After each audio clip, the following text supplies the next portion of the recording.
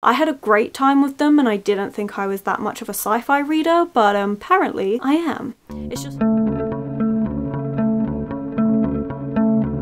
Hello my loves and thank you for joining me. It's Kirsten and today we are doing March's wrap up in the smash or pass style. So very simple, I just go through all the books that I've read and say whether I would smash or pass. I don't tend to do star ratings because I personally don't find them that helpful. Let's just get straight into it. I hope your reading month went well in March, and we're gonna get into my reading month, which honestly had the shakiest start to a reading month I have ever had. We're gonna get into the DNFs first, which are always passes, except for one exception. Yeah, apart from one exception, but we're gonna get into the two DNFs that I own physically. The first one is Mordu by Alex Phoebe. This was one that I picked up for my reset video. So my reset videos, I allow myself to go book shopping for one book to read in the upcoming month, and Mordu was the one that I chose for March. I went into this thinking it was going to be a really dark, gritty fantasy, start of a new series that I was really going to enjoy and sink my teeth into, and it does have the dark, gritty setting that I really wanted. However, the magic system is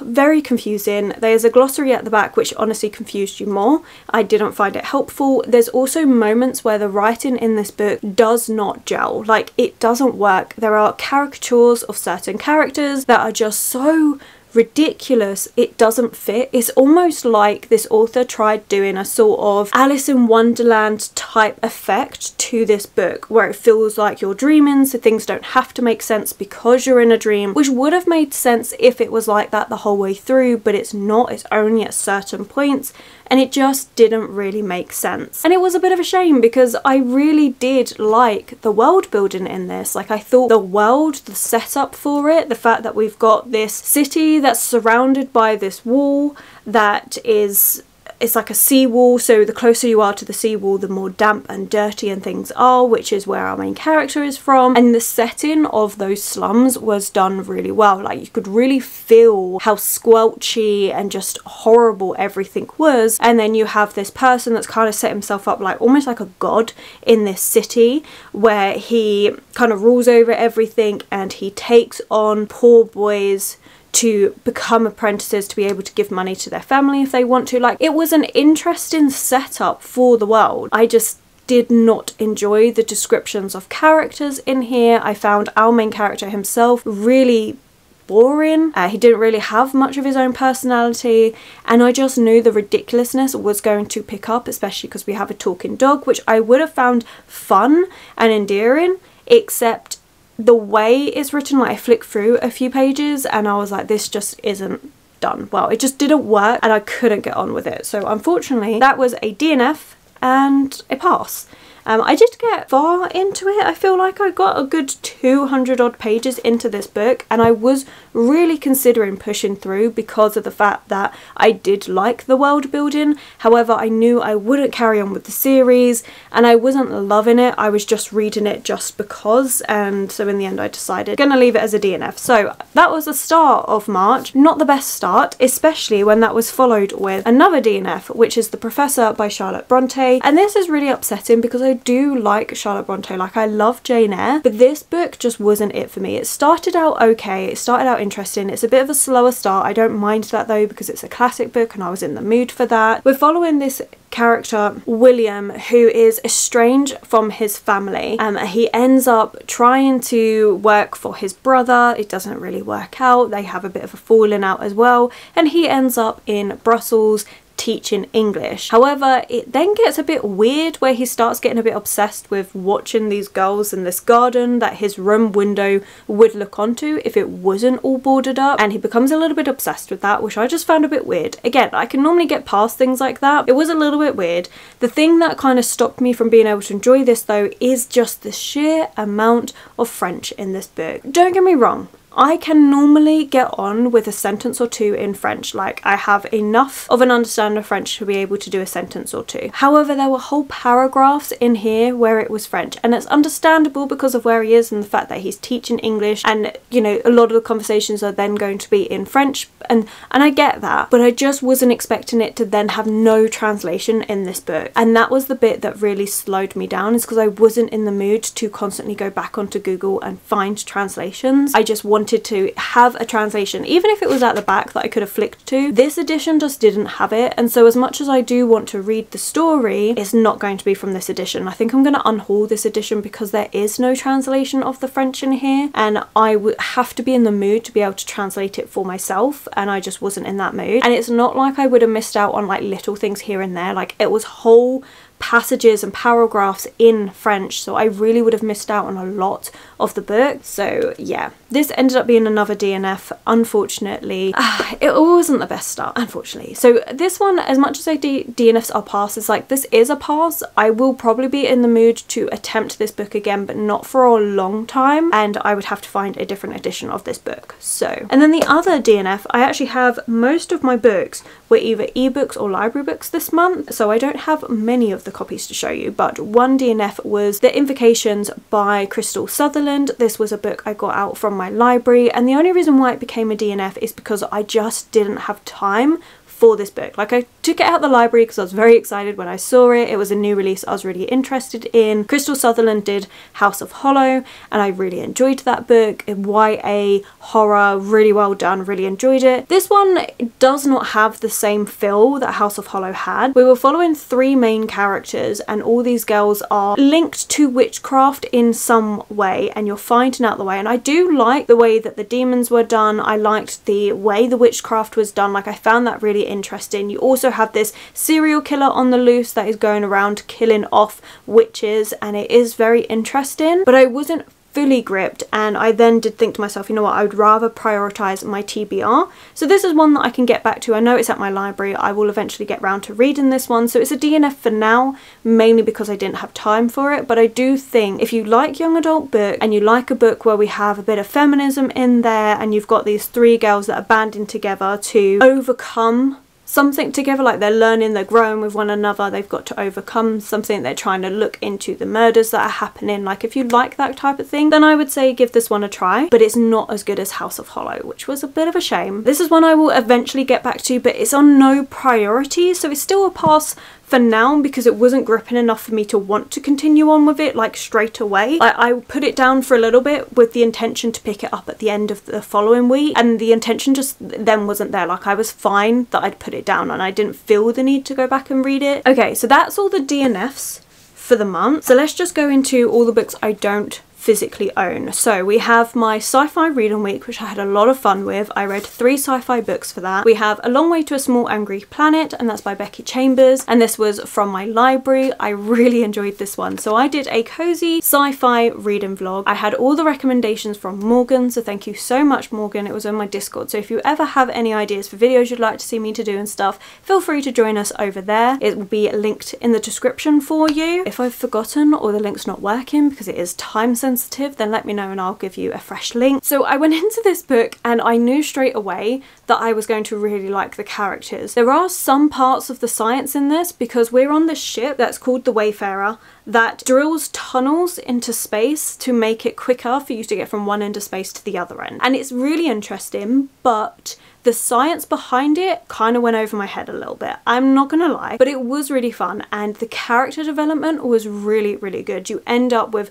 all the different perspectives of everyone on the ship. I just really enjoyed it. It was really good fun. I have been told that the second book follows different characters, but it is kind of linked because they're characters that you meet in the first book. I just loved it. It was a really good series. It was a really good book. I really want to continue on with the series. It gave me that cozy feel because I think of the found family, and there were some stakes, but nothing felt incredibly high. Like, it just seemed to work. It was a really fun time. So yeah, I was really, really pleased with this book. And honestly, all of the sci-fi books I ended up really enjoying. We had Starter Villain, John Scalzi. I'm pretty sure I mispronounced that each time, but this was hilarious.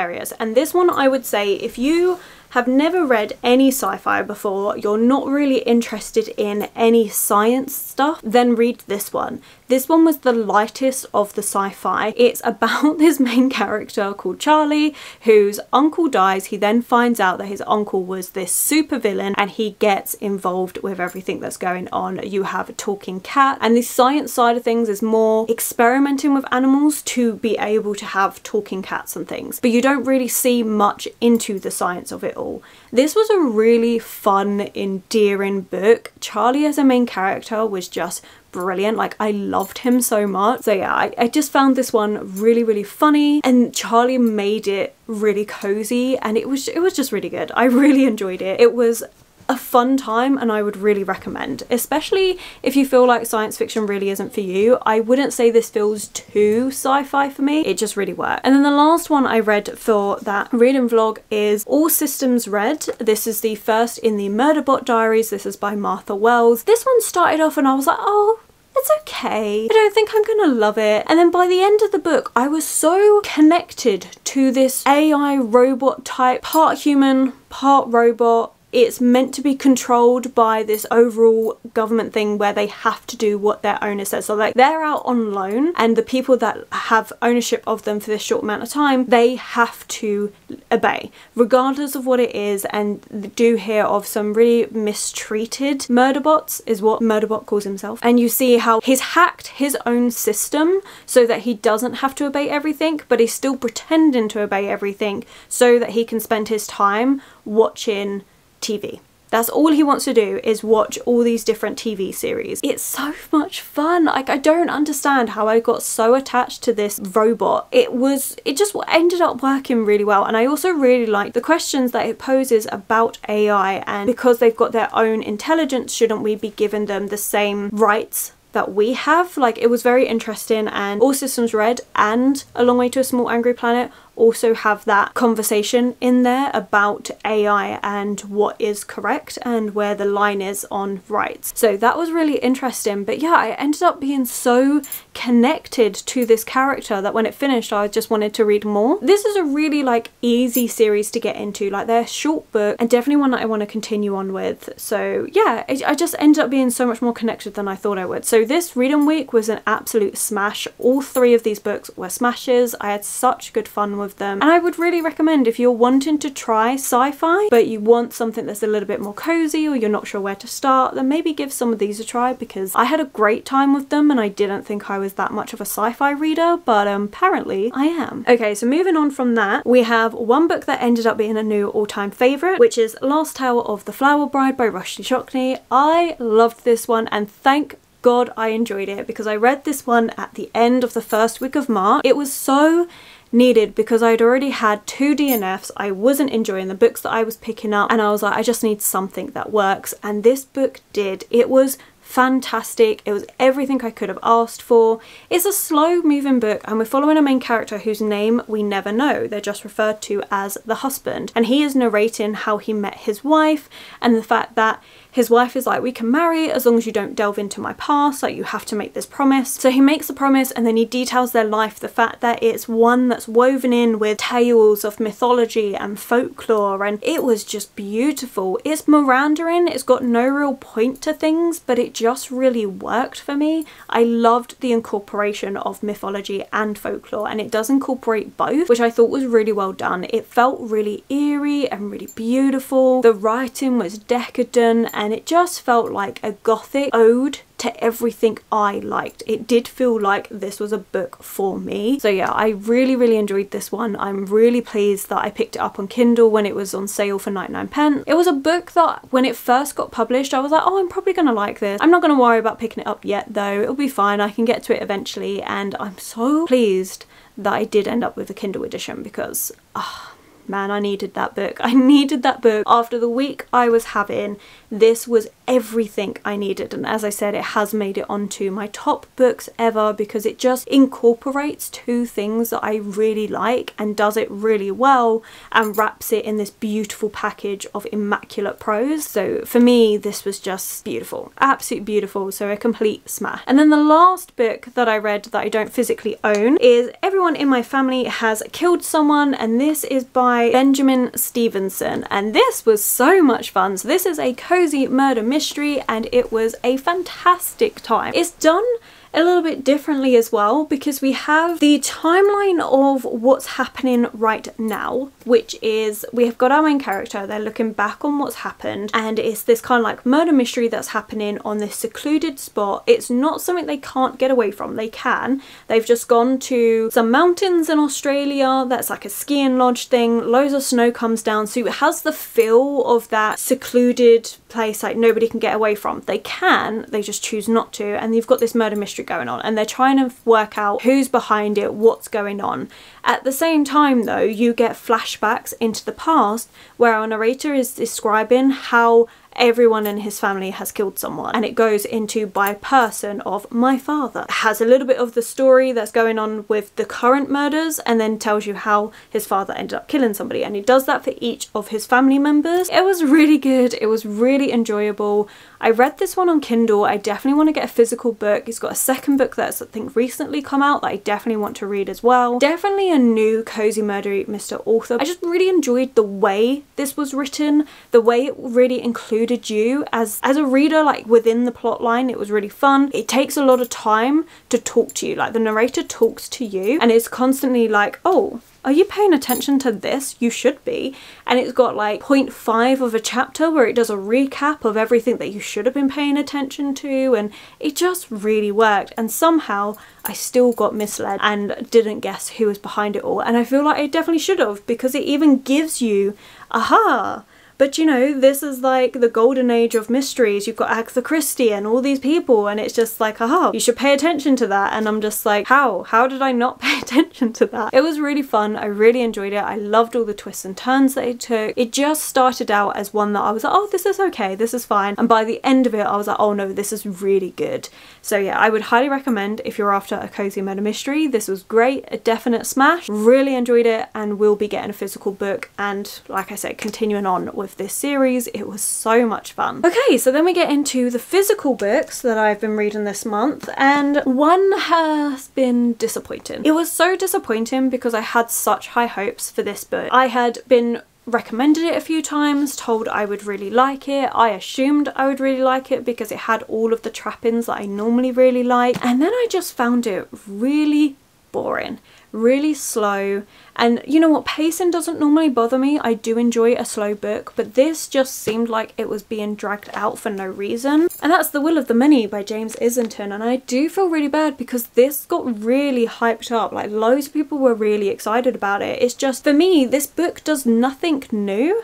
Like, this is something I've seen many times and it didn't bring anything new to it. I did enjoy the magic system in this, I will give it that. I thought that was really interesting. The way that you have people that can concede their will, so like their energy, to those above them, and those that have more energy can then use this energy to do other things. So I did really enjoy that part of the book. I liked the concept of how this government was basically conquering things, how they were annihilating other ways of life.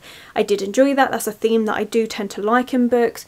I like the fact that our main character Viz is from one of those conquered nations, and they're now infiltrating to try and get into upper society to then go against them in some way. However, Viz is doing this very reluctantly. He's not actually wanting to do any of this. He's just being blackmailed into it, and he's been pulled in two different directions as well. We do end up in a college kind of setting, university type setting, where we have our main character that's attending this prestigious academy that is trying to uncover the secrets within this academy, and there is a lot going on, and I did like some of those darker elements in this. However, this kind of felt like it should have been a prequel in a way, and we didn't get a lot about the system, about things that are going on. I'm hoping we get more of that in the second book. This is one that I can say I will probably read the second book, and if I do not enjoy it more, I'm going to DNF the series, because this just didn't deliver what I was hoping for. There was just something about this that was missing. This was the Discord book club pick for the month, and you know what, overall it does seem that most people seem to like this one over on Discord. There were the same sort of like questions about the world, about the society, wanting more answers than what we got in this book, and the fact that it is really slow, like lots of people did agree with that. I think for me, I couldn't connect to the main character. Like as we got further in and they started making more connections to their other characters in this book, started making friendships, questioned a lot of things, because it's like, how can I make friendships if everything is based on lies? Is it truly an actual friendship? Like, I enjoyed those questions in this book, but for me, I feel like this book could have been about 150 pages shorter, and I would have preferred it. And yeah, maybe just more into the actual system rather than so much focus on this academy thing, because it felt like we were getting lots of moments that were fast paced, high stakes, and then we would stop and go back to lessons, and I'm like, okay. And then it would go, let's go fast paced, let's have something else happen, let's intrigue you, and I'm like, oh, this is really good. And then it's like, oh no, we're gonna go back to lessons. I'm like, why? So yeah, I think for me, my expectations were too high. I think if I went into this with lower expectations, it would have been absolutely fine. But my expectations for this were so high based on what I had heard that it then just couldn't live up to it, which isn't the book's fault. I think a lot of people would really enjoy this one. It's just, for me, I was expecting more than what I got, so it ended up being disappointing, which then does make it a really big question as to whether this is a smash or pass. I think if the second book really works, this then would become a smash, and I would be able to reread this and deal with the fact that it's a little bit slower, and I can just see it in my mind as a prequel to the events that we're actually waiting for in the second book. However, if it doesn't work, then it will just be a pass, because I'm not going to keep the series, I wouldn't reread it. So I'm not sure where this goes. I mean, if I really think about it, coming off the back of a book that I read that was really, really good, that was also a fantasy book, that also has all the things that I should normally like, that really, really worked, and this one didn't, I would say this is a pass. I think for now it's a pass, and we're just going to wait on that second book. It's a pass that's on the cusp of being a smash, depending on how the second book goes, which isn't that helpful, I know, but yeah, that's just kind of how I feel. It was just disappointing, and I'm really sad about that. So the last three books, I think, are smashes. Pretty sure. So we have Poison, The History of Potions and Powders and Murderous Practitioners by Ben Hubbard. This one is a non-fiction book about poisons. We do have a foreword by Sophie Hannah. I don't think the foreword was helpful at all. It was mainly Sophie Hannah going on about the fact that she's wrote murder mystery books, and that poison is used sometimes within murder mystery books, and that this book is very helpful if you're planning to write a murder mystery book. And I'm just like, what has that got to do with the rest of this book? Nothing really. But the rest of this book I did find interesting. So it's broken down into time frames. We've got periods of history, so from the ancient world to Renaissance to then modern day. And I really liked that. So we had an overview of that time period and how poisons were used and perceived. Then you got a little snippet of a more famous poisoning, and then you got information about that poison. So it was really interesting like that. However, I will say I was so much more interested in the poisons from history than from the 20th and 21st century. Those I just wasn't as interested in, mainly because they're used in war a lot, and you know, that's just not as interesting to me. Like, this is a book that I think is really good if you have not read any non-fiction about poisons, you're just interested in the topic. It's a really good one to give you an idea of what era in history you are most intrigued by, to then be able to find more books about that era. So that is what I think is really good for this one. It's a really good starter book. So if you've already had or read books about poisons and you've already got that base knowledge, this probably isn't going to be that helpful for you. But for me, going into it with no knowledge, this was really helpful and really fascinating, and a lot of the things I found just so interesting. But like I say, I did lose interest when it started getting into 20th century and 21st century, but it was a good time. So for the further in the past history, that's a weird sentence, but don't think that's structured correctly. Anyway, it's a smash for that. A pass for the closer things, but that's just my interest level. But on the book as a whole, it does a really good entry point into poisons and the history of poisons and learning about them. And it also goes into like the different effects, the side effects, any treatments, things like this. So it was interesting. So for that, it's a smash. It was really good. It took me a while to read. I started this in February, so it did take me a couple months to read, and it's not a long book at all. But I purposely slowed down in reading this because I started out reading quite a big chunk of this book in one go, and then found I couldn't remember what I had read. This was good though, I enjoyed it. weird thing to say about a book on poisons. And then we have the fantasy book which I loved, which also made me go, actually maybe I didn't like Will of the Many as much, and that is Empire of the Vampire by J. Kristoff. This is a book that I didn't expect to really like because I'm not a massive fan of J. Kristoff's writing from his Nevernight series. And so this book had all the things that I should really like. We have a main character that is telling his story to somebody over the course of a few days. This first book is the first night. He's looking back over his past and telling his story into how he got there. That is something I genuinely really enjoy, and this setup with it being about vampires and stuff, I was like, it's got everything I should like. However, I'm gonna hold back on some of my expectations because I wasn't a massive fan of Nevernight. And then I read it and I adored this book. Like, look at the annotations. I loved this book so much, which then made me go, why didn't this one work for me? And I think it was just I couldn't get on with the writing, I couldn't get on with the character, whereas in this one I loved the writing, I loved the character, I really enjoyed the side characters, I enjoyed seeing all the hardships that we went through. Like, it was fantastic. So we're following Gabriel, and Gabriel is telling his story. He is the last of the Silver Saints, who are part vampire, part human, and they are fighting out against this war against vampires. It is eternally night now because something's happened to the sun. They don't know what happened, they don't know why it happened. Vampires have been able to take over, and Silver Saints were the last remaining kind of force against them, and Gabriel is now the last of them. So interesting. It was so well done. So Gabriel's in prison, he's now telling his story to a vampire who is writing it all down, and the way it's done, it's broken down into different books within this book, and the odd books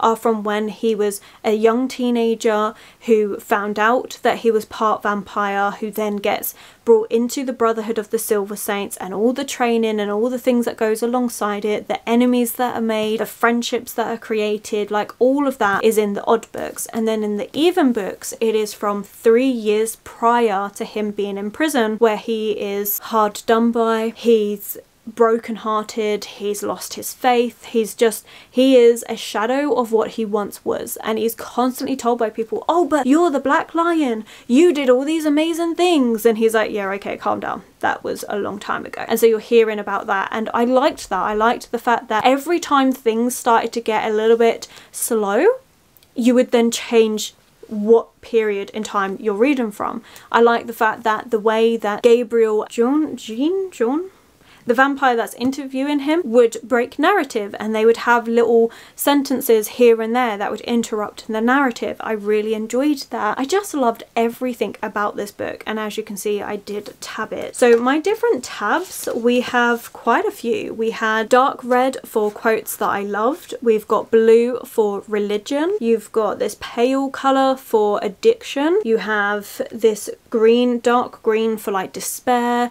melancholy, just moments of heartbreak. And then you've got this purpley colour for moments where it talks about women in society, because there's a particular side character in here that is very forward thinking, really pushes out against things, really finds frustration in their situation, and I enjoyed that. It was such a good book. It was so good. I loved this one. I really want to continue on with the series. It was brilliant. I absolutely loved it. So thank you to everyone that voted, because this was on my TBR for March between 2 different books for you to vote between. This is the one that won. It was brilliant. It was a really good time. So yeah, that was amazing. Smash.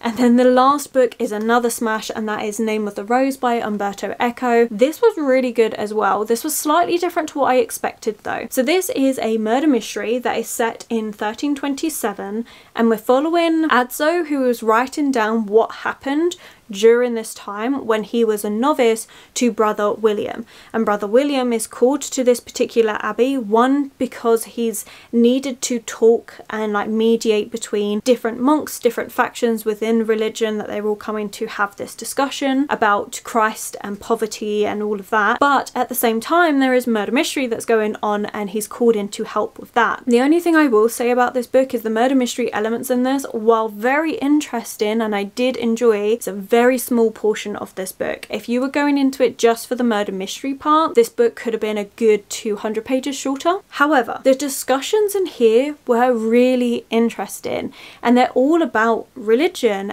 and different things within religion, different beliefs, the different arguments that can be made, the different way things can be interpreted. And yes, there were slow, dry moments, especially when we're looking back on the history and we're seeing how religion and politics was going and the difficulty that lies in all of that, and the way that they really shouldn't mess with one another, like they shouldn't get involved, but obviously they do, and the mess that it causes. Like, it was very interesting. It meant I really wanted to read this slowly, so I actually read these 2 books over the course of 2 weeks. Originally I was going to do them a book a week, and I do think I could have read Empire of the Vampire within 1 week and been absolutely fine with it. Name of the Rose, if I had tried fitting into 1 week of reading, I don't think I would have enjoyed anywhere near as much as I did. I liked being able to take a break from this. I liked being able to leave it a day before I went back into it to really think about things. I also took the time to translate some stuff because there's no translations of any like Latin or things that were in this book, and Umberto Eco does go. My editor did say we should put some translations in here, but that's not my problem. So I was taking the time to translate things. Now, I don't, like I said with The Professor, the reason why I didn't enjoy this one is because I wasn't in the mood to translate all of this, and that's because they were like full paragraphs, whereas in this one it wasn't. It was more just like the occasional poem and things like that, which was a lot easier for me to then translate, and you didn't technically need to translate it to know what was going on. I just wanted to. But yeah, this was really good, very interesting. I'm glad I took my time with it so that I then didn't become frustrated at the fact that the murder mystery side of this was tiny compared to what I was expecting. But again, I did annotate, so let's go through. I've got 4 annotations, well, tabs I should say. We've got light green for quotes that I love, which is a generic one I always do.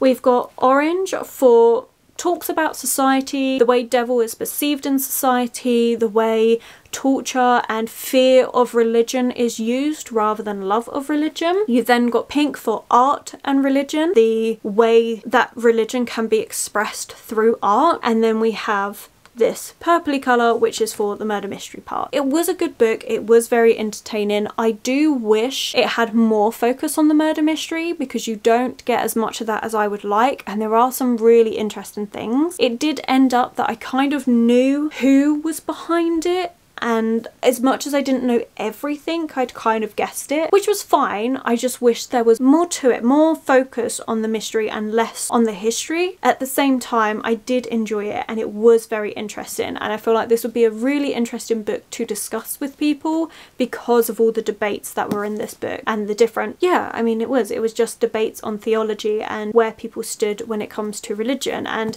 I'm not a religious person, but I did find it interesting. So yeah, that was another smash. So that is it. That is the reading month for the month of March. I did have a good time. I'm really pleased it ended well. Like I say, the start to this month was really rocky, really shaky, and I was very worried, and then it was a bit disappointing to then have a book that I had such high expectations for not quite land the way I wanted it to. It was overall a good month. I would say it's a 50-50 split really, and it was thanks to the Sci-Fi Reading Week, a couple of other ebooks that I read, and then the last 2 physical books that really knocked it over the edge and made me go, ah, this was good, because otherwise the other physical books that I read, they just weren't doing it. Like these 3, and they're chunky books, I mean apart from The Professor, but it just didn't work. The start of the month wasn't the best. So let me know, have you read any of these? Do you agree with me on any of these? Or do you want to read any of them? What was your favourite book in the month of March? Or what was your most disappointing? Let me know in the comments below. But I've been talking for ages, so I'm going to stop nattering and I will leave you in peace. So thank you so much for watching. If you've made it this far, then let's do a space emoji. Why not? Because I did enjoy that Sci-Fi Reading Week. So leave a little space emoji in the comments below if you don't know what you want to comment, or you've just made it this far. So thank you so much for watching. I truly appreciate each and every single one of you that takes the time to watch these videos, to interact. It's been lovely getting to know you all, so thank you so much. If you have enjoyed this video, then please do give it that thumbs up, subscribe and comment. Those 3 things really help this channel grow. My social media links and anyone I've mentioned will always be linked below for you, and I will of course catch you in the very next video.